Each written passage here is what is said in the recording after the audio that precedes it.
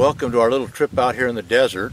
What you saw is some of the vast, wide open spaces that the desert seems to normally provide.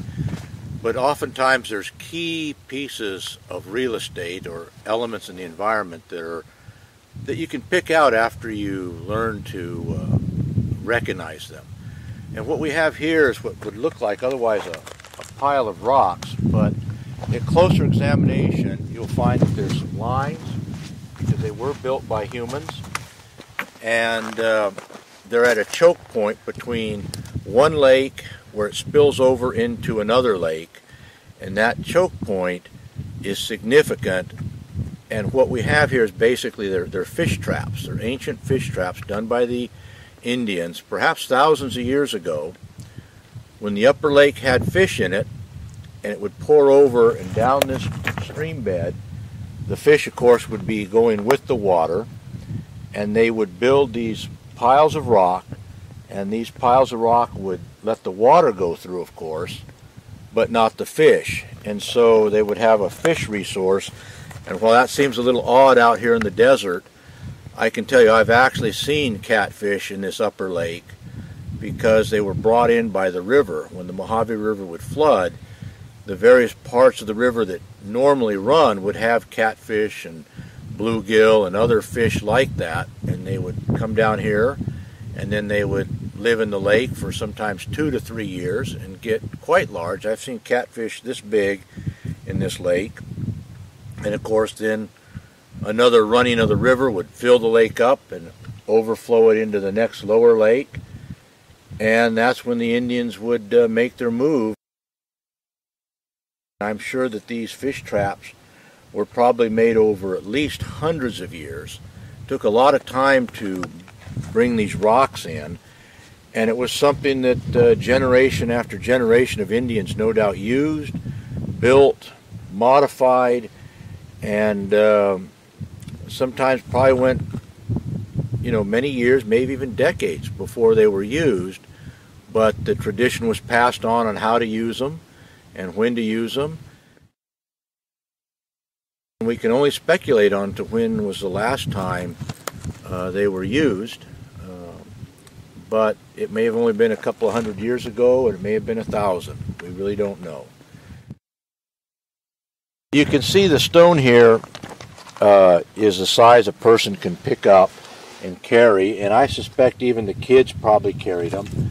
They were probably carried off of these mountains right here. Every one of these rocks you see here in the fish traps, somebody picked up there in them hills and carried it here. And so it was a lot of work. It was a lot of work, and so this was a very valuable resource to them. If you look at some of these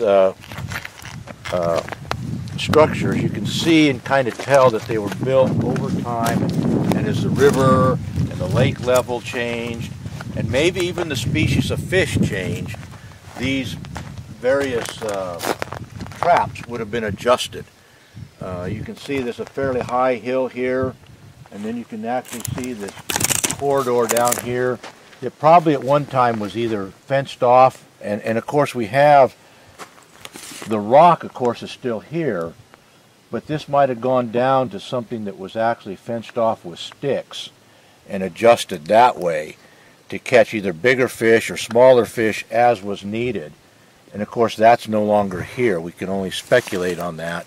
And then we can look over here, we can see again part of that structure with some like chambers where perhaps people would have run the fish into them, speared them, and then thrown them out. And this higher dam would have been part of an adjustment. And you can see here between this two high points, you can still see a bedrock line here, and either that was maybe to adjust the dam height, or that's where they might have stuck poles into the ground, and the rocks were there to hold the poles up. And I'm sure when they did get the fish, they probably got them in vast numbers, more than they could use at the time, but they either smoked them or dried them. And of course, we know the Native Americans smoked and dried fish up in the Pacific Northwest, and I have no doubt that these people had that same technology. and there would have been a lot of mesquite around the dry lake bed that they could have used for smoking. And of course, the typical dry air of the desert would have been good if you cut the fish into thin pieces and dried them out, and would have been a resource that, like this, they could have caught enough fish for the tribe to probably live on for a good part of the year once everything worked right. And that would have relieved them from hunting bighorn sheep or rabbit or other animals, which would have helped those populations. And no doubt they were also here for probably things like the cattails would have been edible and other edible plants. And so this was just part of their diet, and probably only on certain years. There are places where you can tell they had campfires, and there's still pottery here. Now, pottery, of course, is a fairly new invention, relatively speaking, to the human habitation of the continent, but they were here. I don't know if they made the pottery locally or traded it, but it's safe to say there wasn't a lot of pottery here. These Indians probably relied more on basket making than pottery.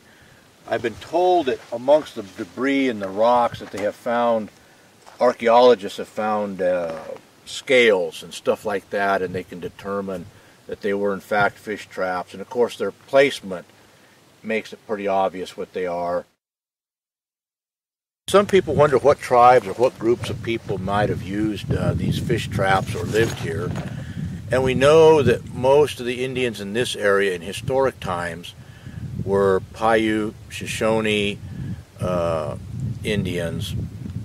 However, that was the groups that were here in historic times, and when you go back 1,000 years or more, it's hard to say what tribe they actually were. They would have been a separate culture, really. But then again, you might have been able to say they were still the ancestors, but a lot of these people moved around. Of course, they were nomadic. But I think in fairness to say that probably whoever started these fish traps was probably a long time ago, and either were the ancestors to the Paiutes or Shoshones rather than Paiutes or Shoshones, and defining that by the customs, the religion, and the technology that they had. And so I would say that the Indians that were here, the last Indians that were here, were probably not of the same culture of the first Indians that were here. It's just a fascinating thing that can kind of lead you to a better understanding of the desert as a whole. For instance, realizing that sometimes there's actually fish in this dry and arid land, and that there's enough fish to actually be a resource for people. And it's kind of an amazing thing that something in this dry lake and sand dunes and barren rock that you would actually be fishing. And it's one of the oddities of the desert. And with that, I thank you.